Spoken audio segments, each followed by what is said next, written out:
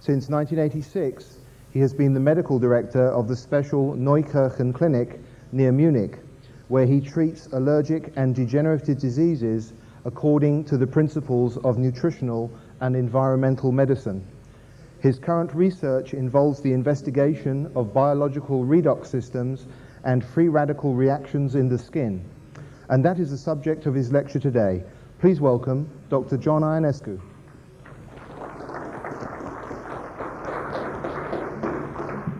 Thank you very much, Phil. And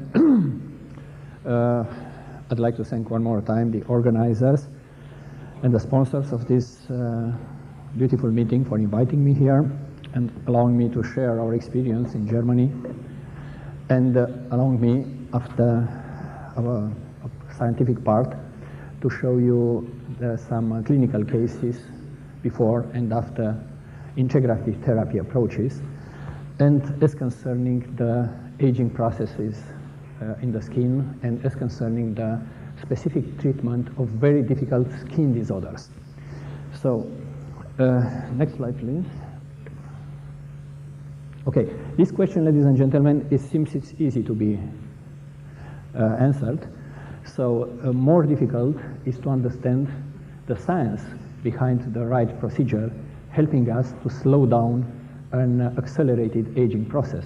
And this is a goal of every anti-aging therapy. The premature aging, as you may see here, is one of many clinical conditions strongly related to an increased production of free radicals and reactive oxygen-mediated oxygen species-mediated disorders, from Alzheimer's, allergic diseases, atherosclerosis, until psoriasis, premature aging, stroke, and viral infection, and so on. You have this list in your handouts. And we also know that reactive oxygen species are strongly related with DNA modification, attack, DNA breakage, DNA mutation leading to cancer. They are strongly involved in the respiratory burst of activated phagocytes leading to bacterial killing, and also in all kinds of inflammatory processes. There is no skin inflammatory process without a strong generation of free radical in the skin. So it's important just to have a short definition of the free radicals. You may find this in your handouts. We are speaking about highly reactive chemical species carrying an unpaired electron in their outer orbit. They abstract electrons from the surrounding molecules, lipid, proteins, DNA, in order to complete their own electron structure, thus inducing chronic cellular damage. And the free radical theory of aging, formulated by Dinham Harman in 1956, postulates that aging is caused by free radical reactions associated with environmental influences, diseases, failures of antioxidative defense, and the intrinsic aging process. But in the same time, it predicts that the lifespan of any organism can be increased by slowing down the rate of initiation of free radical reactions. And this is why we've been so interested in checking the influence of this free radical of all kind of clinical conditions. You may see here that a large generation of reactive oxygen species and reactive nitrogen species, like the superoxide, hydrogen peroxide, hydroxyl, then the singlet oxygen, the lipid peroxide family, the nitric oxide already discussed by Gary Gordon, and the peroxynitride. All these free radicals may be rapidly induced in our body through endogenic processes, like the increased mitochondrial and peroxisome metabolism, oxygen metabolism, an increased caloric intake. Please think every day how much calories you take if you want to have a long life. Xanthine oxidase reactions, increased phase 1 cytochromes, detoxification processes, ischemia, and so on. And, of course, with a large amount of exogenic compounds or exogenic factors, we can also induce in the body an increased level of reactive oxygen species.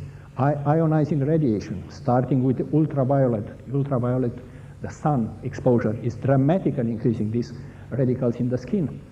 hyperthermia, smoking, heavy metals, drugs, xenobiotics, but also strenuous exercise is strongly generating free radicals in the body and may have deleterious effects, especially in untrained people.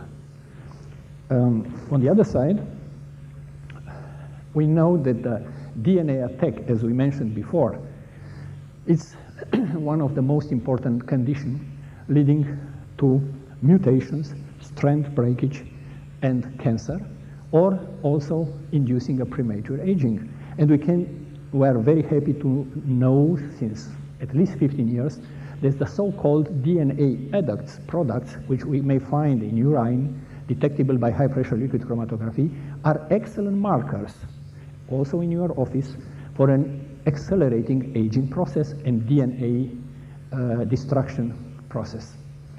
Besides, we also learned that such free radicals are strongly generated and rapidly generated in activated phagocytes, as we may see here.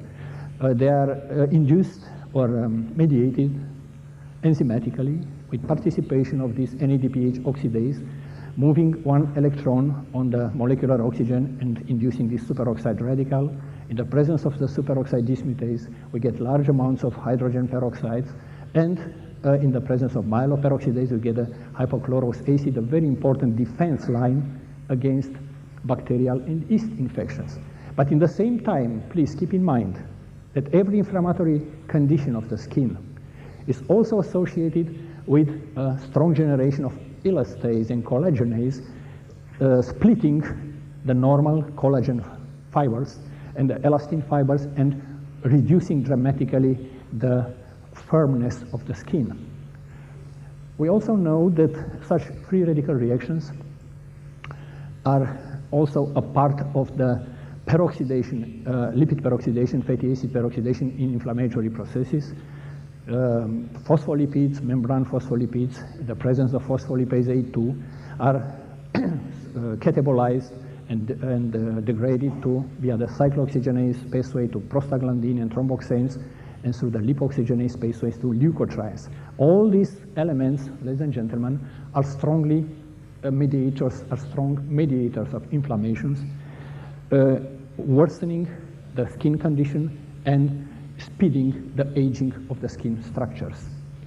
We also know that besides these enzyme-mediated reactions inducing strong free radical generation, we have in the body non-enzymic mechanism leading to the generation of very dangerous free radicals, like the hydroxyl radical. And here, as we've heard this morning in the presentation of Dr. Babisaev, iron, copper, and other transitional elements play a very, very important role initiating not only the generation of the hydroxyl radical, but also initiating the lipid peroxidation. To initiate the lipid peroxidation, you need hydrogen peroxide and heavy metals and transitional elements. And this is quite important also for the destructive processes we have in the aging skin exposed to the solar light, to the sunlight, as we'll see later on. And besides this, as I said, you don't have to get nervous with this description of the lipid peroxidation pathway. Nobody has to learn it by heart. We just want to stress out that this hydroxyl radical aggressing and polyunsaturated fatty acid in the membrane, in the cellular membrane, is inducing a very dangerous cascade of lipid peroxidation with formation of peroxyl radical, lipid hydroperoxide, as discussed this morning by Professor Babisaev. And if you don't have enough antioxidants in the system, like vitamin E, like glutathione here, to block the further splitting of the lipid peroxide in the presence of iron, then you may get either malondialdehyde as a final product of lipid peroxidation, irreversible lipid peroxidation in the membranes, or you are activating again and again and again the destruction and the splitting of the neighbored fatty acids, polyunsaturated fatty acids, destroying within milliseconds entire cellular membranes. And that's why we have to keep in mind that these free radicals associated with heavy metals are very, very important factors leading to an accelerated cellular degeneration and accelerated aging. It's important to know that for your office, you may have a quite excellent quantification of the peroxidation process by investigating such final products like the malondialdehyde, like the 4-hydroxynonenal or the isoprostan prostaglandin 2 alpha in the urine of your patients as a marker of the lipid peroxidation, of the momentum, of the current lipid peroxidation in these people. Another important marker we have in all patients with skin disorders and also in aged people are the large amounts of aldehydes, which are generated from amino acids, from fatty acids, as we discussed before, the 4-hydroxynonenal and malondialdehyde, from ethanol and methanol detoxification, acetaldehyde and formaldehyde, and also in diabetes through the glucose splitting to Amadori bodies and ndiols. This concentration of aldehydes, ladies and gentlemen, in our body, it's one of the most significant factors accelerating the aging process. Because these aldehydes, aldehyde groups, as Professor Babisaev mentioned this morning, are blocking protein structure, the amino groups of proteins, are increasing the cross-linking reactions between the collagen fibers, inducing the destruction of the supporting structures of the skin, and inducing the puffiness and the sagging of the skin. These reactions are shortly showed here, is the condensation between the reducing sugar, the carbonyl groups of the reducing sugars, and the amino groups of the protein of the amino acids, resulting in a Schiff base and an Amadori product, condensation product, Amadori product, which in the presence of iron and oxygen is producing these markers of the glycosylation markers, the carboxymethyl lysine. Through reactive intermediates, we may have another process without iron participation, leading to the so-called advanced Maillard products like pyrroline, pentozidine, and you may see here that this pentozidine is a matter of fact, a cross-reaction, a cross-link product between amino acids from different collagen or other proteins molecules, blocking the biological activities of this protein and inducing dramatic functional changes. Next, please. Here, we stress one more time this ketoaldehyde stress. We get this increased aldehyde concentration, as you saw before, from glucose, from lipid oxyperoxidation, but also from ascorbates, as we'll see in 1 second. And this increased ketoaldehyde stress is extremely important for these glycation processes with the functional proteins of the cell. In the membranes, we get these age products, advanced glycosylation end products.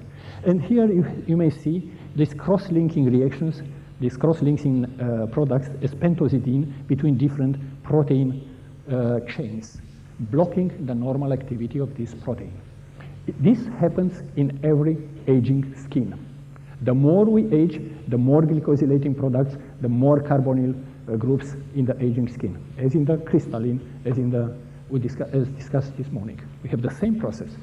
We are measuring by liquid chromatography, by gas chromatography in our patients, the concentration of acetaldehyde, of methanol, and you may see here, as compared with the normal range, how strongly increased, 10 times, one degrees of magnitude, we have the accumulation of these aldehydes in older people. Keep this in mind. The aging process is strongly related with this dramatic generation of aldehyde groups, blocking the function of the protein functional groups. Also, isopropanol as alcohol may have very strong increases, and the ultra-toxic methanol with eye toxic effects, retinal toxic effects, is dramatically increased in such people. Glycation processes may also take place starting from the oxidation products of ascorbate, the dihydroascorbate, may succeed to the final products, irreversible splitting products, or may be part of these protein glycation processes leading again to the markers, carboxymethyl-lysine, pentositine, and other adducts and crosslinks. And this is happening when we have a splitting of the dihydroascorbate in the presence of heavy metals as iron and molecular oxygen. We speak about the so-called auto-oxidation of ascorbate with generation of free radicals. So in the presence of metals, take care with the administration of ascorbate in the presence of heavy metals. Well, we discussed this morning, I think Jennifer told you about the glycosylated hemoglobin as a long-term marker for the monitoring of glycosylation processes, but also fructosamine is a good marker for short-term monitoring of these processes. So you can use this in your office just to have an idea of these deleterious side effects. What about the skin, the side effects of these processes in the skin? Can we understand these processes, and can we slow down these processes? This is the main topic today. This is a section of the skin which is exposed to two different mechanisms of aging. We speak about the intrinsic aging, the genetically determined aging process, and we speak also about the extrinsic skin aging. You may see here that the genetically determined aging process is characterized by an increased catabolic activity, deficient antioxidant defense according to the genetic polymorphism of every individual, deficient melanin synthesis, genetic polymorphism, deficient detox capacity, different from one patient to the from one subject to the other, and decreased hormone, sexual hormone supplies. Think about the estrogen deficiency, which are reducing the collagen synthesis after, for instance, after menopause. Lack of exercise is also quite important because it prevents the generation of the adaptive antioxidant response of the body if we don't do any exercise. And to the intrinsic skin aging factors, we can count the photoaging, very important, has a major impact on skin appearance. The toxic environmental exposure to smoking, industrial exhausts, heavy metals, detergents, chronic infection, inflammatory states are already always speeding the aging process. Inappropriate nutrition with excess of refined carbohydrates, fats, food additives, and so on, and sleep deficiency and stress. Keep in mind that these processes are overlapped, is why I'm stressing out here, leading to very complex biochemical reactions in the skin. On the other side, if we